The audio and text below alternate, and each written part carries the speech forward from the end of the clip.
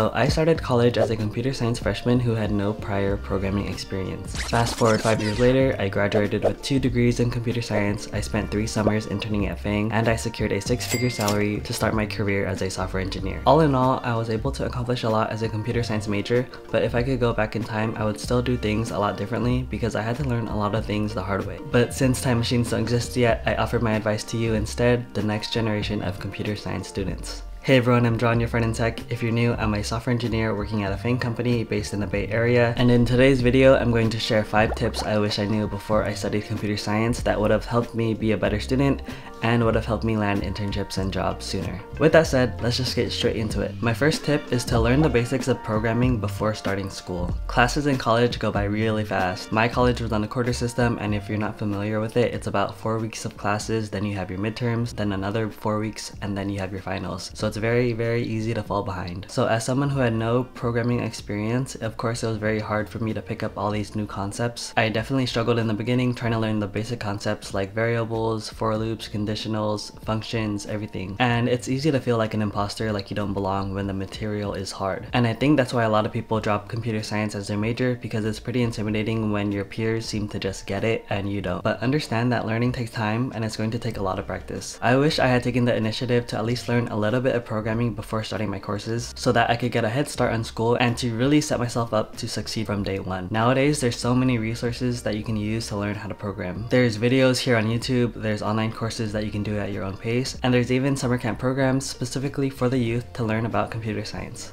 Which brings me to today's sponsor, AI Camp. AI Camp is offering an online summer program where students will spend 3 weeks working in a small group to build and deploy an AI product. At AI Camp, you can learn AI with zero coding experience. AI Camp enables students to explore the AI field before going to college or locking themselves into a career path. Students can explore different domains of machine learning, and past students have worked on amazing cool projects like using natural language processing to differentiate between real and fake news online. Last summer, AI Camp gave 10% of students a full scholarship and around 60% received a partial scholarship to attend. If you or anyone you know would be interested, use my link in the description below to find out more information and to apply. Thank you again to AI Camp for sponsoring this video. My next tip is to learn how to learn.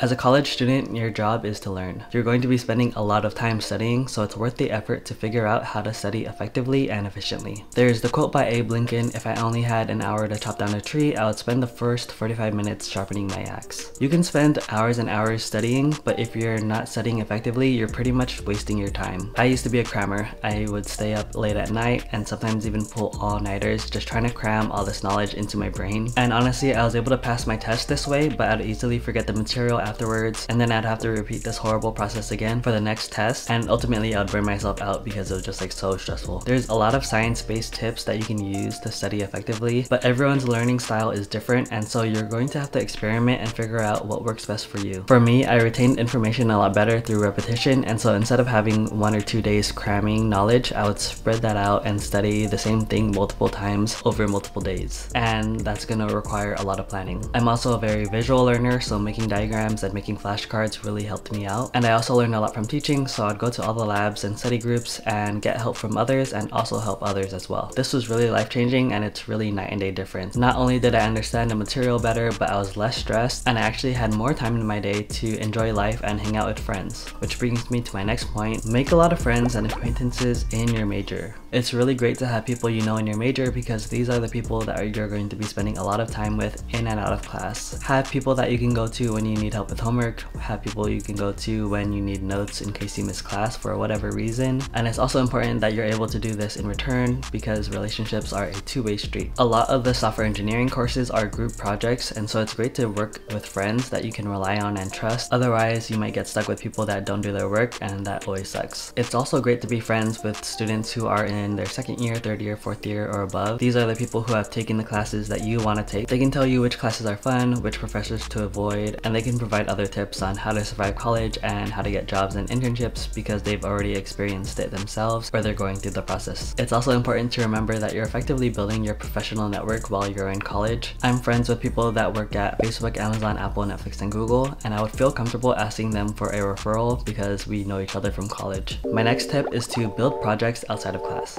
Computer science courses are a lot about learning the fundamentals of programming as well as a lot of the theory and math related to computing. And that's great, but if you want to be a software engineer, you're going to want to learn and practice building software. After my first year of college, I knew how to write functions, but I didn't really know how to build software, and I think this lack of experience really hindered me from getting an internship after my first year. So because I didn't have an internship after my first year of college, I spent part of that summer working on an online course I found on Udemy on how to build a simple web app. And I think the course is really old now, so I don't want to recommend it because I don't know if it's outdated or not. But basically it was a tutorial on how to build a blog. So it takes two inputs, the title and text, and saves it to a database. It was honestly such a great learning experience because I was able to use all the theory that I learned from college but actually have the practical knowledge of building something. I highly recommend this approach because not only will you learn a lot, but you'll also have projects to add to your resume, and you'll also be able to talk about these projects when you interview for jobs and internships.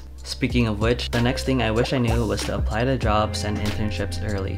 A lot of tech companies will open up applications for their new grads and internship programs super early, around the same time that school starts. If you want to work at a FANG company, these are really competitive, and so I highly recommend you to apply early because there's only so many internship spots. If your school has networking opportunities like a career fair where tech companies will come on campus to interview candidates, I highly recommend going to that. But if not, don't worry, you can always apply directly online. So my first year, I attended a tech talk by Google, and that's when I first learned about all the awesome perks that employees and interns have, like free food, free gym, free massages, free fun events. It was so awesome, and I was really hooked. I really wanted to work there. It was like my dream job. I was hesitant to apply because I had just started learning to program. Why would Google hire me as an intern? And after a while, I decided I had nothing to lose by applying, so I went on the website to apply, and the applications were closed, the deadline had passed, and honestly this hurt so much because I felt like I could have had it, but I just took too long to apply. Learn from my mistakes and plan on applying early. This includes everything from setting up your resume to writing a cover letter to preparing for interviews, which can take a really long time, and I highly recommend starting that early. Do your future self a favor and make a list of all the companies you would want to work at. Go to their website to figure out when their applications open and what they're looking for in terms of a resume and cover letter, and then put it all in a spreadsheet so that you never miss a deadline. Good news is that I did learn from my experience, and so I was able to apply the next year as a sophomore, and long story short, I ended up getting it because I did all this preparation in advance. As a little bonus, I asked my Instagram followers if they had any tips for the next generation of computer science students, and here are some of the replies. Being a computer science major is not easy, but it's so rewarding. I'm happy with my experience because I'm now a software engineer, and honestly, I really love it. Check out this next video to see 5 reasons why I love being a software engineer. So thank you for watching. Let me know if this was helpful, and feel free to share any tips you have in the comments below.